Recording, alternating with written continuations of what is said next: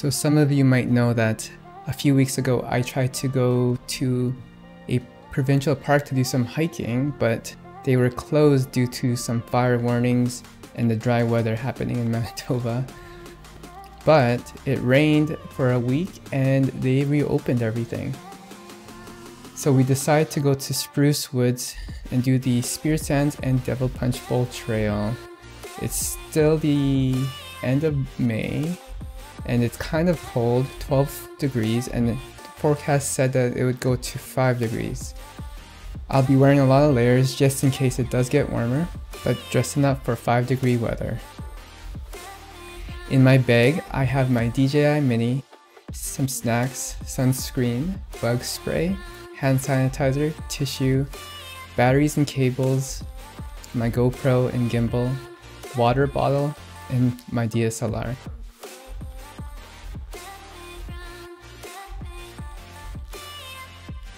Just before leaving the apartment, I did a quick search on the Government of Canada's website and found out that the area I'm going to is a Class F restricted airspace, which means I cannot fly my drone, even though it's under the 250-gram weight category, which has less restrictions.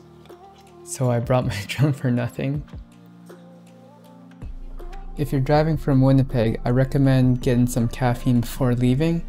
It's about 180 kilometers west, which is about 2 hours of driving. And don't forget, this is a provincial park, so you'll need a provincial park pass. As of recording this video, they are $9.50 for the daily pass, $16.50 for the casual pass, and for the annual pass, it's $44.50. We left around 8 a.m. and arrived at 10 a.m.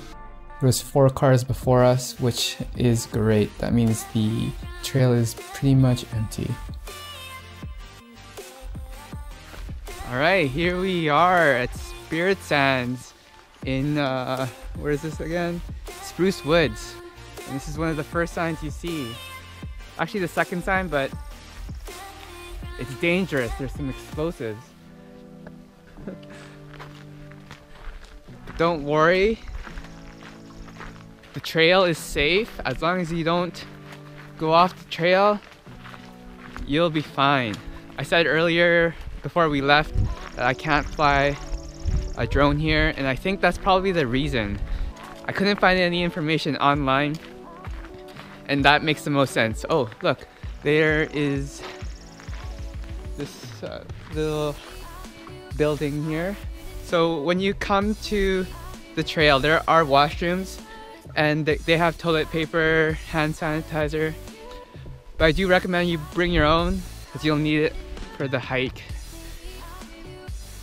And we're already walking on sand. Look at this.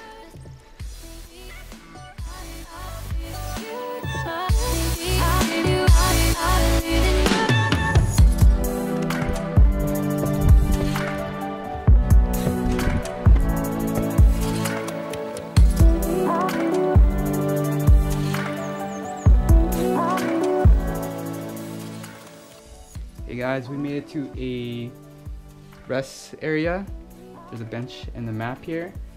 According to this map, we've traveled 1 kilometer and there's a bit left to go for this viewpoint of the sand dunes. I thought their map was a little old and looked cluttered, so I decided to make a simplified and cleaner map for this video. And in the red dotted line is the trail that we took. It was about 8.2 kilometers. Alright, we're here at the first viewpoint. It's just right over here, up these stairs. It took us about 30 minutes to get here with all the recording that we did. I think it'd probably take 15 minutes for someone that's just walking here, maybe 20. It was about 1.5 kilometers away from the trailhead.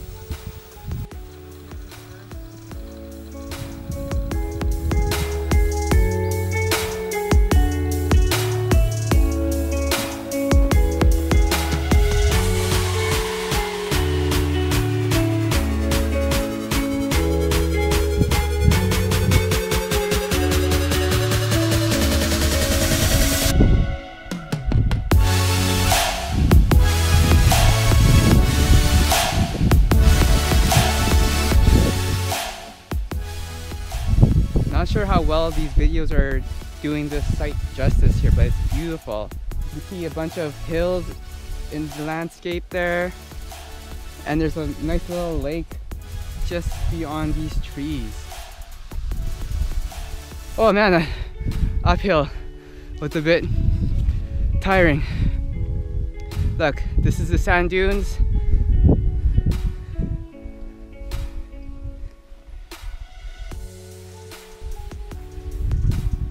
Alright, we are 2 kilometers away from the punch bowl. And we made it to this rest stop.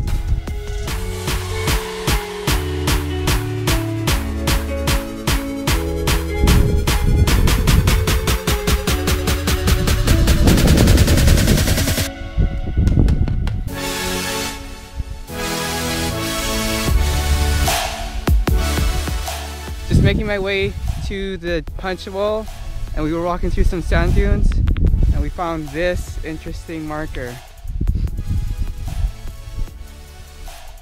Someone very artistic came here before us. I thought it would be interesting to share. The environment here is super unique. The grass, the sand, plants, flowers, berries and trees all combined in one area. It is something you definitely don't see every day.